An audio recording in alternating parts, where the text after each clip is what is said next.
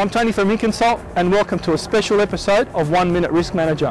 Today I'm in New York and behind me is the Hudson River, where on January 2009, shortly after takeoff, a US Airways aeroplane struck a flock of geese and lost engine power. And Captain Sullenberger had to land the plane with 155 people on board on the Hudson River. So in this context, let's talk about the difference between inherent risk and residual risk. Inherent risk is the term used to describe the level of risk before any controls or treatment are considered. For most of us, one of the most inherently risky activities we'll ever undertake is simply flying in an aeroplane. Think about it. You're sitting in a 400-ton piece of metal at 36,000 feet, and all gravity wants to do is quickly pull you back down to Earth. That's why the inherent risk of flying in an aeroplane is extremely high.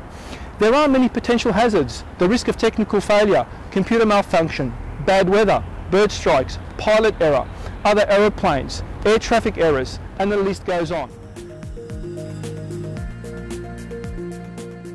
Residual risk, on the other hand, is a term used to describe the level of risk after the controls or risk treatments are applied.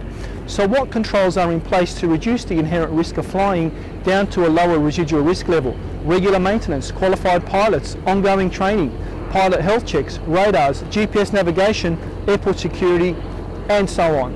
So when we think about the quality of these controls, we believe they are effective enough to reduce the inherent risk of flying down to a lower residual risk level. A residual risk level that is now low enough to be within our risk appetite, and hence we take the risk and flying in a 400-ton piece of metal. So next time you travel on a plane, remember the importance of effective controls to help bring inherently high risks down to a lower residual risk level.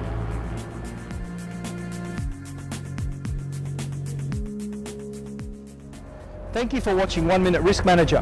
If you think managing risk is too hard, think again. Find out more at inconsult.com.au.